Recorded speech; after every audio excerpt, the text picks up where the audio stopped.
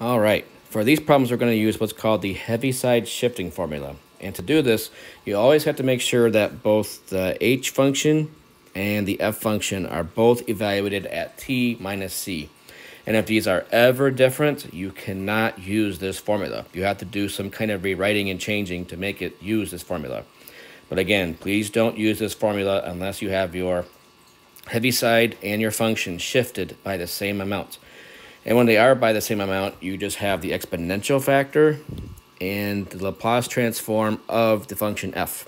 And you'll notice that we do not shift the s in either the exponential or the function.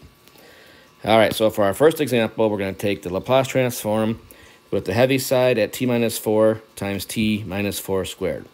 So we're going to first capture the shifting part of this from the Heaviside as e to the negative 4 times s. We now multiply that by the Laplace transform of t squared, which we know is 2 over s cubed. You'll notice again that we do not change the s's at all. The 4's are captured by the exponential, and we have the Laplace transform of the function t squared.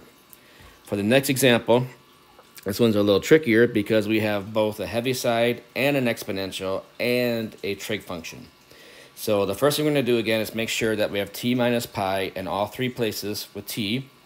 And then we're going to go in and we're going to have that exponential factor, e to the negative pi s, which again captures that shifting. And then we have to find the Laplace transform of e to the negative 2t cosine 3t. And we know that that's going to just be our cosine transform. And in place of the s's, we're going to have s plus 2. So we're going to have s plus 2 upstairs, and then s plus 2 squared plus 9 in our denominator.